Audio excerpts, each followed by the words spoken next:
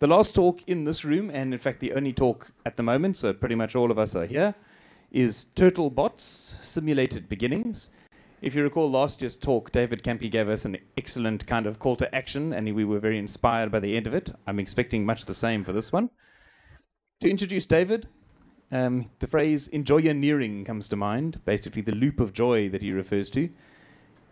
David is trying to create the world he wants to live in. He's from Afrolabs. Afrolabs we introduced as a sponsor, and I'll tell you again about them at the closing. But David's basically working on the software production value stream and engineering kindness with a capital E and a capital K at Afrolabs, and volunteering to help grow coding at coderlevelup.org, which is David's real passion, I think, or one of the many real passions that David has. We've also lost our... okay, don't touch it. One of the many passions David has. I don't think there's anything really more to be said. David, you're going to kind of blow us away with the turtle. So, David, take it away. Thank you. So, hello, welcome to those who are finding seats. Enjoy. Checking everyone in the back is okay. Great. So, turtle, Python, and robots. Sounds pretty amazing, right? So, I've been working on this project called TurtleBots with a goal of plugging Turtle, which is batteries included in Python, in so that we can allow learners to use Python Turtle to change learning by actually being able to control robots. Today, I'm going to tell you why I'm excited about things that aren't quite TurtleBots, but I'm excited about a lot of things. I'm going to not have my computer hibernate. I'm going to tell you fun facts about turtles. And then after the fun facts about turtles, we're going to do a demo. And then I am, like last year, going to invite you with something like a call to action. I'm going to let this computer come back to life. No, it just, the battery is very dead on it. It is plugged in, but sometimes it decides that it has 0 volts on the battery. So while that decides to come back up, one of the main reasons I'm excited is that I'm a PyCon, right? We're here in Umhlanga, in Durban. Umhlanga is a Zulu word, which if you were to translate it with the poetry of isiZulu into English would mean the susurration of the reeds. So Umhlanga, you can almost hear that word. And if you go down towards the beachfront, you'll see those reeds, and they're full of the little birds.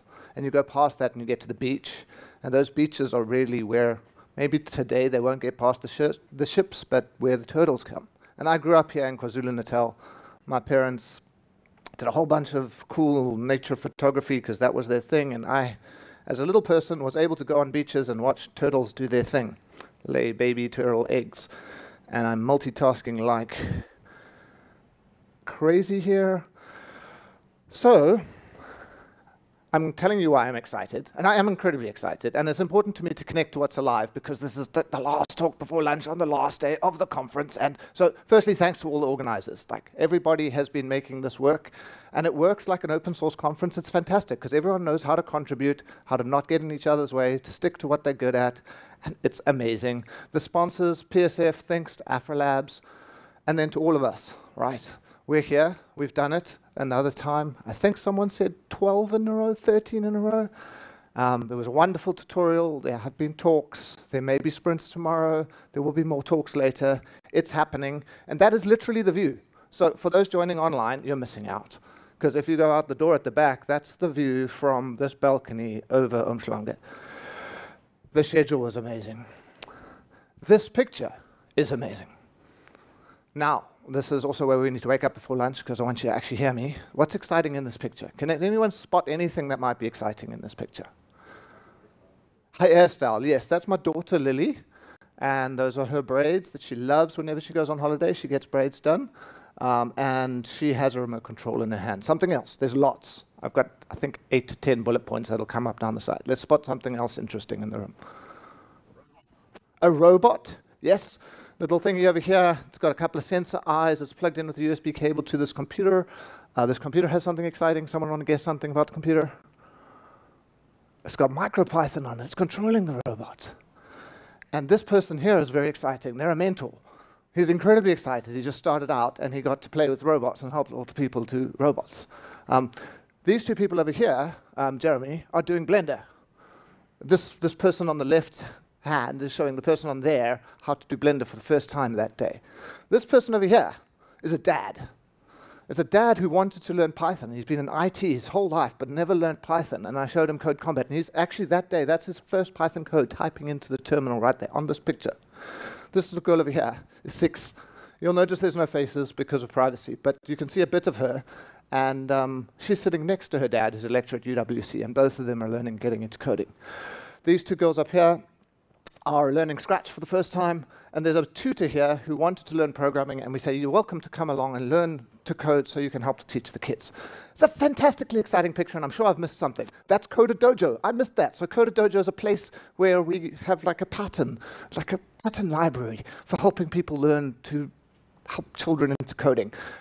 Mentor, my daughters, this is Lily, and over here, you can't see her, is Emma, and she's making the Scratch Cat time travel on a bus at this very moment in there. And as I said, maybe it'll appear in the future or the past, we're not sure. So if you keep your eyes open, you might see Scratch Cat appear. That dad was learning Python. There was Blender, there's MicroPython. Pyco is inside of that robot. There's a Pyco Go robot on the desk, and it's invisible, but all of this started at PyCon ZA. I was standing in the back of a room not unlike this one. There's a little boy, his name was Sam. He was 11. His dad had managed to get him a free ticket thanks to probably a wonderful committee member because Sam had been learning Python but didn't know where to go next. And I said, well, come to my boardroom, and if you have, like on a Tuesday afternoon, if you have any problems, just come and ask me, because that's what worked for me when I was little, and he had no one to ask questions. That was the start of what's today Coder Dojo and Code Club in South Africa. 2012, I met Sam. Came back in 2018 to talk about how we'd been helping kids learn to code. In 2019, Witz and I talked about it. We proposed some sort of translations. Kim's talked about the loop of joy. And then last year, we talked about turtle translations. And the best thing about all of these is they're all available online on video, so I don't have to repeat anything in there. So I can be, don't repeat yourself, dry. And now here we are in 2023 with a hat tip to AfroLabs, who helps keep sponsoring this, flying me here, making these things possible for me, which is exciting. Fun facts about turtles. So Lily gives school presentation and she loves fun facts. So I'm copying from Lily. Fun fact. They're well hard. Like, I went to the WWF. I was looking for meaningful information about turtles, and literally, they're well hard. You know, turtles are hard. They've got shells that's made of all their bones. And the thing that I'm looking at in these fun facts is there's things about turtles that are a lot like tech. Tech is also hard, right? And the software has a shell around it that we're trying to use on the inside, and it's really tough to get through that shell, and maybe we don't want to get through the shell always because Jeremy is talking about building tools for it, or there's different APIs and ways of getting to it, and I like puns. Every picture is attributed because there's just so much free stuff, and most of the pictures in this talk come from foundations, so if you grab the slides afterwards, grab them. Another fun fact, turtles can't climb stairs. This is quite important for this talk today. If you cast your mind or your eyes to the back of this room, you'll see there are stairs, and then there's a ramp. The turtle would go up the ramp. The turtle would not go up the stairs because only OpenAI DALL-E can make that picture, because that does not exist. Turtles do not climb stairs. And that is a marine turtle at the bottom of a flight of stairs that it can't get up. That was the prompt for the prompt engineering talk. And since Kim told me this talk is somewhat like an unofficial keynote, I'm trying to tie together a few things that happened in today's conference, you may notice. But, and this is the cool thing, we can lower the floor. We can build ramps. And MIT has this wonderful course, it's free, it's open, you can take part in it, called Learning Creative Learning. And in there, they talk about building learning environments with low floors and high ceilings and wide walls. If you come to PyCon, you can see there's a pretty low floor. There's people who are starting just out in the beginning. Very high ceilings. Some of the talks I will aspire to maybe one day understand. And wide walls, from radio astronomy to taking care of cities to Python notebooks to everything in between, and just blows our mind, right? So Python is an example of an amazing learning environment. And the communities that we create around it are examples of amazing learning environments. But we want to smooth that transition. Another fun fact, turtles like beaches. Yes, they do. I haven't asked one. I did not find this fact online, but I found the turtle on a beach online. I'm pretty sure turtles like beaches because beaches aren't like stairs. Beaches have a nice smooth transition out of the sea. And you can make beaches by pummeling the hard stuff as much as you can, those rocks, until they become nice soft sand and it becomes smooth. So my main call to action in all the work that we're trying to do around education is how can we beat up those rocks to make them sand and give ourselves nice smooth transitions into doing really amazing tech. And we're all in the process of doing this every day, the way we learn, the way we teach, the way we help each other mentor out. And we'll do it for the next generation, we'll do it for ourselves. Today's talk is about how I'm doing it for myself, pretty selfishly. Another fun fact about turtles is that turtles migrate.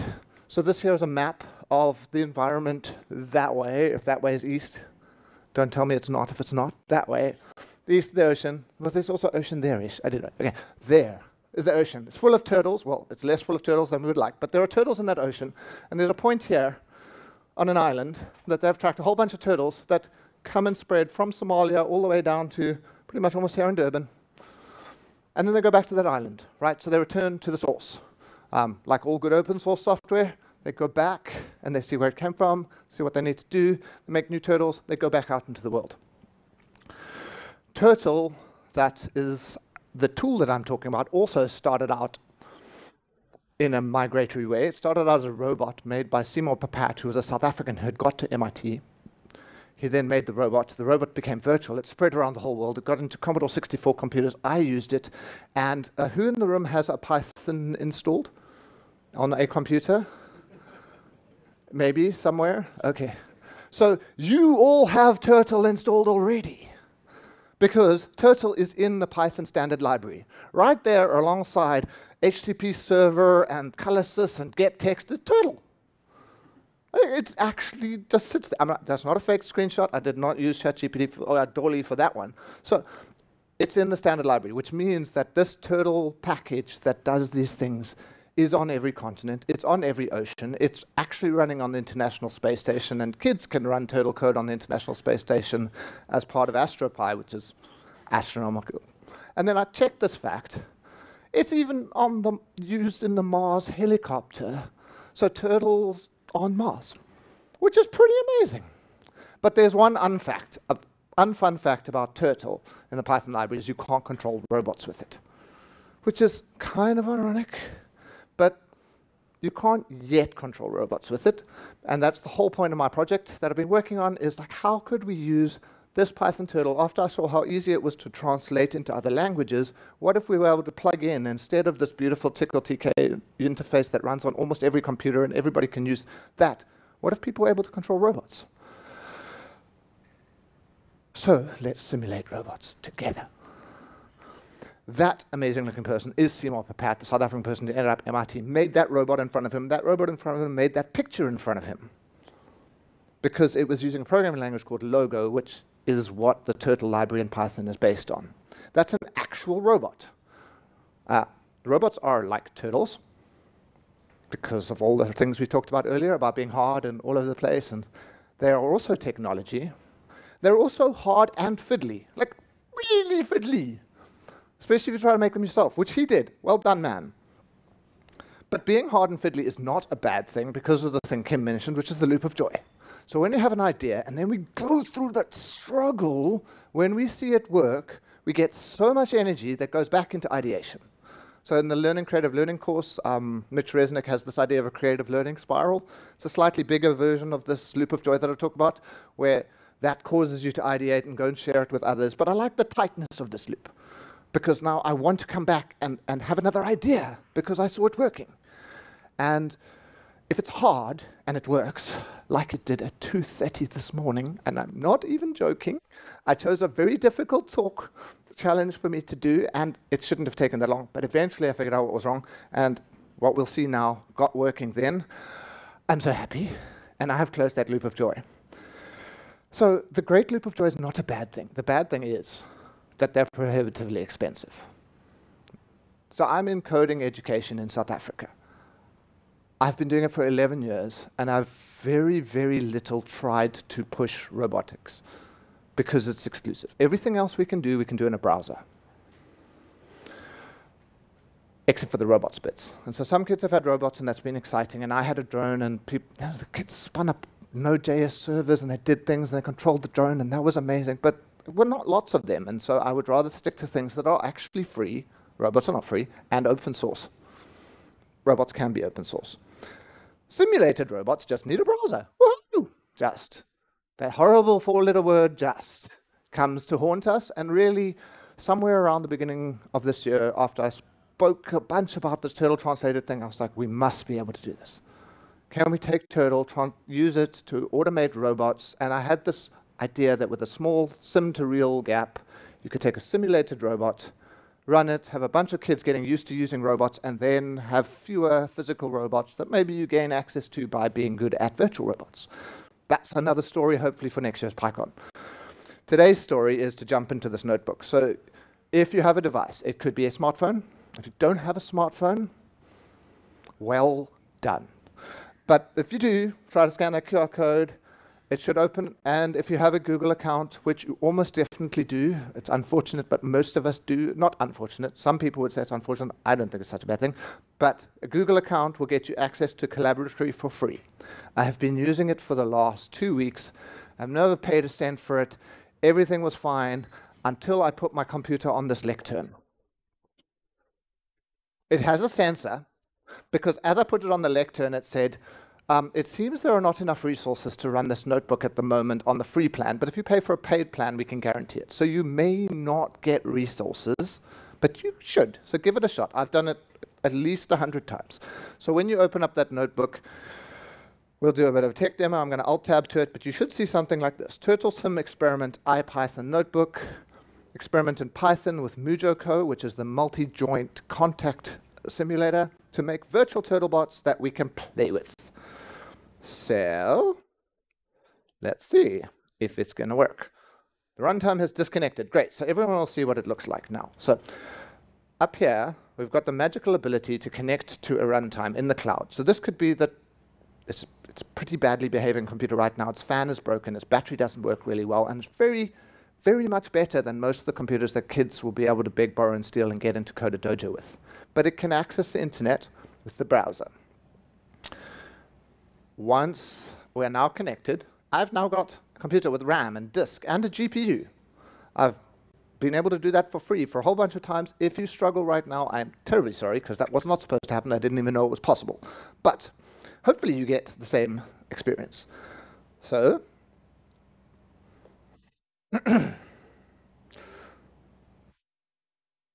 thank you. It can sense things. Okay, so Google DeepMind has a great MuJoCo tutorial that I used for this. I'm just going to hop through this. You need to click that button, and then fancily enough, stuff is on fast backplane internet. The things install quite quickly.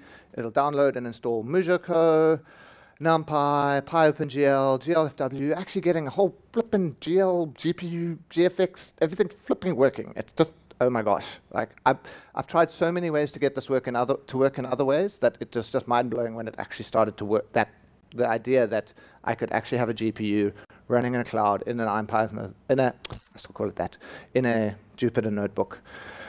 And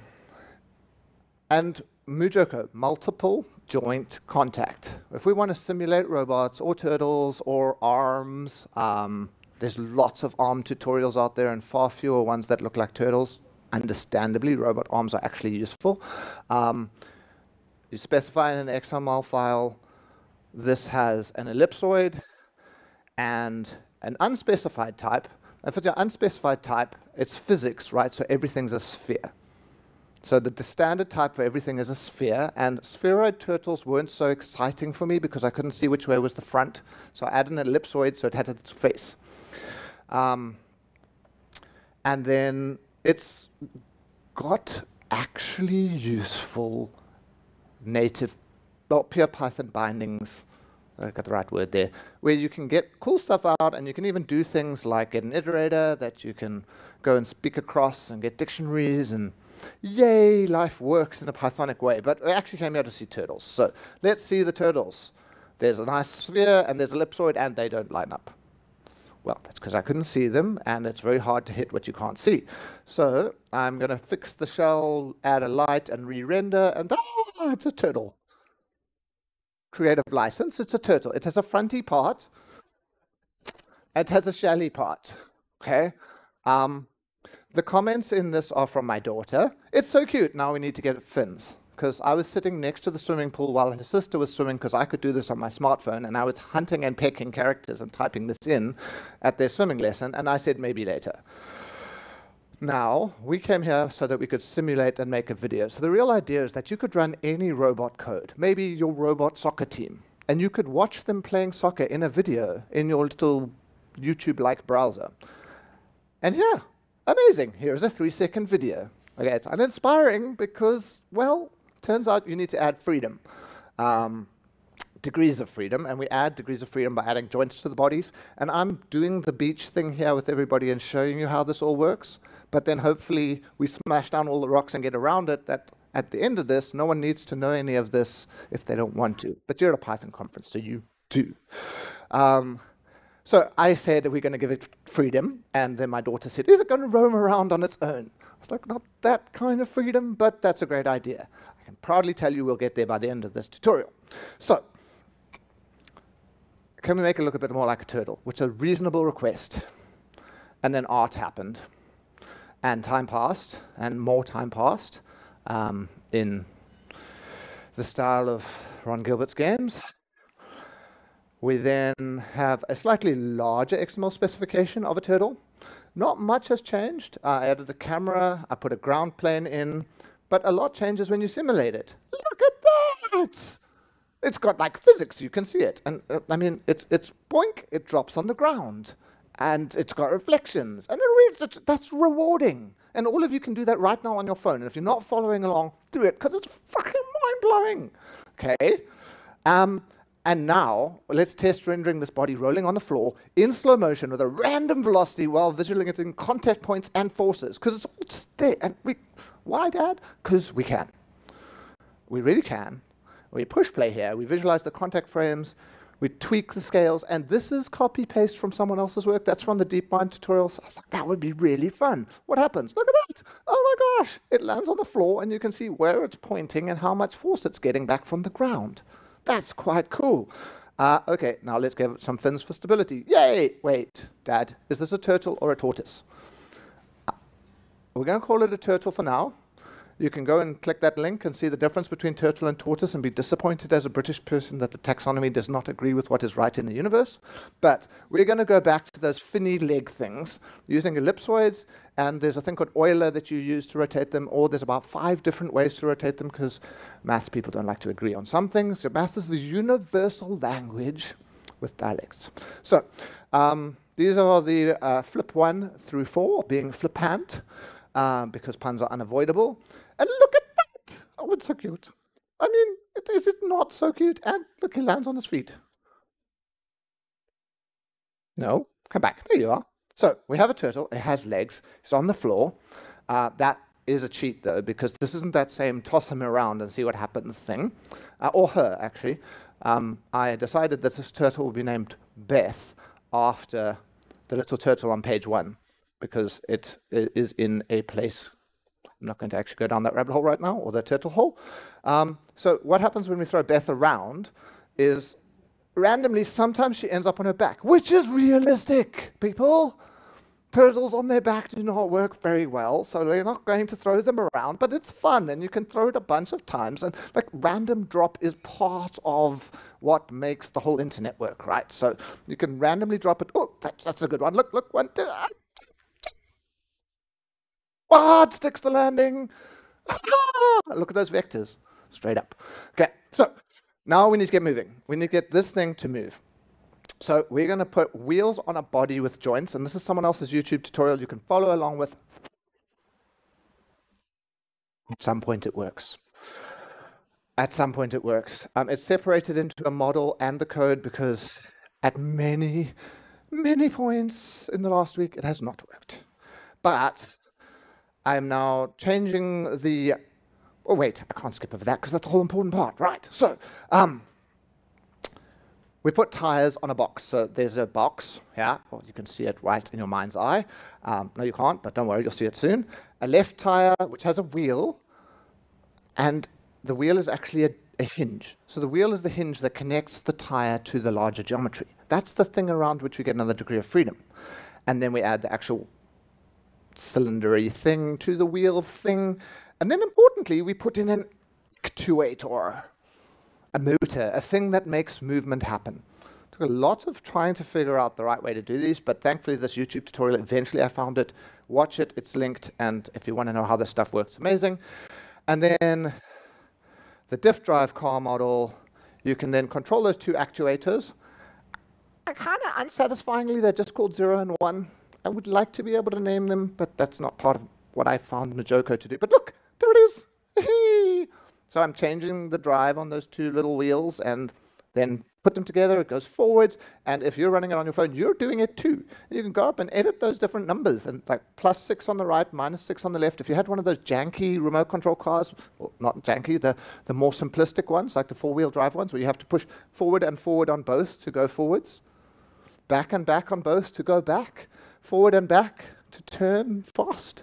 All of that works. If you put the numbers into high, try it. The thing starts to bounce around.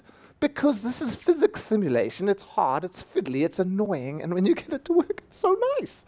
So this is really like virtual robotics, and that, although it's like a physicist's approximation thereof, is a lot like that PyCoGo you saw in the beginning that was very exciting, because it has 2 wheels, and it has a balancing point on the side, and you can control those 2 wheels with a differential drive and make it go somewhere. So the lessons you learn here, you can then go and drive on something else. And the control loops you want to run on here, you can run somewhere else. But now we actually need to mash up that model without breaking it, which it has done a lot. It has broken a lot, and this is the joy of software. Software is a terrible muse. It punishes you, and then rewards you with the most delightful moments. And I've skipped a whole bunch of in-between moments to just get to this final moment here where I put random movement into those motors so that Lily's goal, dream thing of the turtle roaming around comes true as my data cable again disconnects. Comes back. There we go, look at that. It's a turtle with 2 wheels strapped onto its front legs, and the front right leg actually has a joint. So you'll see as it speeds up and goes down, that leg is waving in the breeze. But there it is. We've made a little turtle robot. And from here, we can really explore, well, just like our turtle robot's exploring. He's going to places that I actually don't know where he's going to go because it's random. Ha! Clever turtle robot. But we have a free roaming turtle. So what would be next? Be to wrap up the forwardy part in turtle.forward cells, to wrap up the lefty part in turtle.left with degrees, and to use a sensor plugged into it to see when he's displaced himself by enough Cartesian distance for us to call that 100 forward, and when you rotate to see that it's done that, so that someone doing it for the first time will not be overly frustrated that they have to control motors for numbers of seconds and not know exactly when or how it's going to happen. And then they can look under the hood, return to source, and pop along. So, how is our timing? Just coming on. Cool, excellent. So, that demo went according to plan. Thank you to all the millions of people, or maybe hundreds of thousands, or maybe even just thousands of people who've contributed to Jupyter Notebooks. Confession, this is the first Jupyter Notebook I've ever actually used. It was a learning curve. It's also the first time I've ever used MuJoCo. It was a learning curve. I'd heard about Google Colaboratory. I have used Python and XML before, though, so that was a big help. But it just worked, and I could run someone else's code, mine, and not have to copy-paste history and stuff, and just have rerunnable things, and it's sort of like, it's almost like it's a scripted. I know I'm preaching at least a quarter of you are the choir that love notebooks already, and I no longer am so scared of them. And you don't need to be so scared of them either, because you can use them. So let's imagine what could be next. Here's another wonderful picture of a turtle on a beach, thinking about heading back into the ocean, as we all are now, leaving our Python conference. I see some squinting from this is the image provided by Savas Michaelides to the European-funded project, European Union-funded project Reconnect for the Balkan Mediterranean, 2014 to 2020. But it was actually interesting to be published on Wikispecies. So for those who are having a look, there's like, under the Wikimedia Foundation, there's like a whole Wikispecies thing, doing collecting of really cool stuff. And someone gave this image. Nice, thanks, Savas. So you could volunteer at a Coder Dojo near us. So Ashley at the back. Folks, you might not have seen Ashley because it just came in today. Ashley is one of the core champion mentors at a place called Blue Roof on the Bluff. Did I get that right? Yes. They have 3 dojos a week at which 70 kids approximately come to each one. 70 different children to each one. It's not the same 70 coming. So it's 210 children's near here. So if you come from somewhere near Durban or you know someone who does, say, like, get on down there, get your boss person, if you have to have one. I'm lucky I've forbidden that word, but to find a way that we can exercise our freedom to get to that place and help folks like Ashley who are here going, oh my gosh, this Python thing is going to have to learn that at some point. All the things you know already will really, really help out at a place like that. We have Steve who's going to talk just now, and I was kind of trying to twist his arm into like, shall we start a Coder Dojo at the makerspace that he runs? Because it would be cool to get people into his makerspace. So go and talk to him, because we can start Coder Dojos near us. Or you can head over to coderlevelup.org/volunteers needed, because there are many Coder Dojos in South Africa, Durban, Cape Town, Free State, all the way in the north. And then there are code clubs. So there are volunteering opportunities at dojos, which run at community centers, and at clubs, which are at schools. So at schools, it's like a school teacher running soccer after school. They kind of know a bit about soccer, so they can coach soccer. And then when you come to league, you come to Coder Dojo. You can also do some totally amazing things. Totally Amazing is a tutorial pathway that's available on the Raspberry Pi project site that shows you how to use the built-in Python turtle. While doing that, just imagine you were doing that in 3D, and then come back to the repo and see if you can commit to having some of that actually happen in 3D.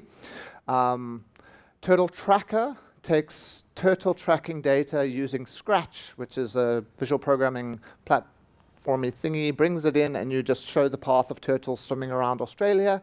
Pretty fun to do with kids. Or you can find any of the lovely pathways that the folks at Coder Dojo and Code Club, working together under the Raspberry Pi Foundation banner, have put together for learning Scratch, Unity, web design, Python, and physical computing.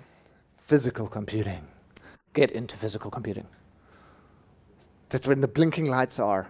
And we, for 199 rands, I don't want to try to translate that into dollars because it's depressing.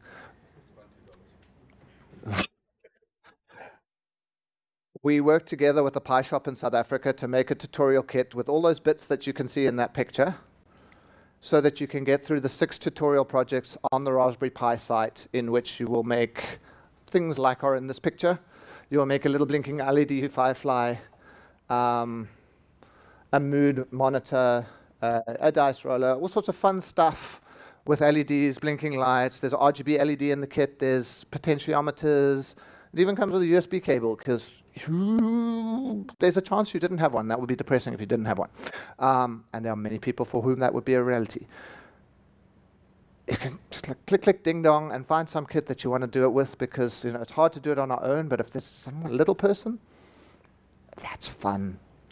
And then the PiCo robot is fun and affordable if you want to get into it. And the people in this room, it's probably affordable for us. It's not affordable for general population, unfortunately. But like a big birthday present, it's about 1,000 Rand for the bot. And then you plug into it a PiCo, which runs MicroPython on it. So if you've started with the physical computing pathway, you're familiar with how to program the PiCo with MicroPython. If you started with the Scratch pathway and then moved into Python, and then moved into physical computing, and then what do I do with the robot? You'll notice there is no robot pathway. Let's change that future. And I think one of the big things would be to change it through simulation first, so anybody could be part of the robot future. Modeling this little robot would be a fun task. Turtlebots, you saw the notebook. Many of you have already linked to the notebook. Can someone tell me if they've successfully run the notebook on the Colaboratory? You've seen videos in your phone thing, which isn't very, well, it's quite heavily resourced compared to what we used to use in the 80s. For who that ran it, was that perhaps the first time you've used MuJoCo? done physics simulations, used a Python notebook. Cool. So for those who haven't yet, literally, like, could go back to the QR code. You could find it here. You can do all of that by clicking those play buttons. And then you're like, yeah, I've totally, like, I went to a Python conference. I came back. I've used physics simulation. I've used Python notebooks. I've used a Google Cloud Colaboratory. I've spun up an instance in the cloud. And all of that, I just want to push a little button for. Pretty fun. So I made a repository just this morning. It has that notebook in it, this README in it. There's nothing else there yet, but it has all of your pull requests in it. So please go there, look at it, learn, make another notebook. I think if we add a couple of notebooks and explore and see what we're trying, and hopefully I've lowered the bar enough. This notebook was pretty janky. It wasn't super amazing, all modularized. It didn't have type checking, and it was just like a splat of code. Go put your splats of code in there, and we'll figure out how we can simulate robots. If you get a physical robot, you want to put a splat of code in a folder and say, look, I was controlling a Pygo Go, or, oh, I happen to have this robot that I bought 7 years ago, and I haven't taken it out of the box yet because there's a good reason. And other people will play with it. So today, we have learned that I'm excited and excitable. I have told you all about why. You learned some fun facts about turtles and tech. We simulated robots together. Thank you very, very much to the people who actually did it. And I'm delighted that you got the instance that I couldn't get from this machine. And then we imagined what would be next for us to get turtle Python robots. Thank you very much.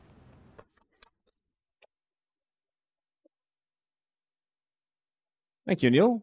I used the word, not Neil, David. Thank you, David, sorry. I used the word enthusiastic and, what's the word, infectious when I started, and I think I was right. Your enthusiasm really comes through. I hope we've all been inspired. Are there any questions from the floor?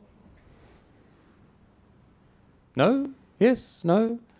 There was one online, or it wasn't a question, just Jeremy had linked to the QR code. So there's a link in the Discord if you want to find that. Give it a try, and I don't know, submit that you've got it running and maybe pop one of the videos. I don't know. I'll probably be very grateful and see it, and then maybe we can get together if you do something. Yeah. Really, let's do this stuff. It's fun. It's like a side project you can play with. Yeah. And playing is good fun. As many of us have been playing and while David's been talking. It's quite dangerous to say to your audience, but don't pay attention to me, play instead. But it works. They are paying attention to me. They're paying attention to my art. And there's the person blabbing in front while they're actually seeing the thing I made. Yeah. I should probably not do that. I'm not nearly as engaging as you are, David.